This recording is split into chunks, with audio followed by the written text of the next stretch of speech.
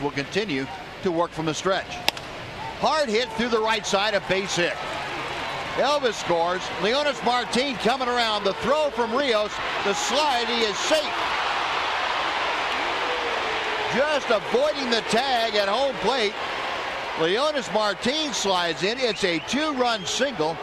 And the Rangers open up a 4-0 lead. Robinson Chirinos, the big base hit. Boy, that was an aggressive call by Tony Beasley, too. He knows he's got an excellent runner at second base. But Martin held up just a little bit to see if the ball was going to get through. And then he got waved around anyway. Rios fields that ball close to second base. Makes a pretty good throw.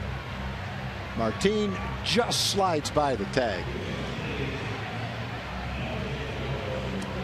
Rios had a pretty good shot because he was so close to second base when he fielded that ball. But Tony Beasley challenged the throw, and Martin's speed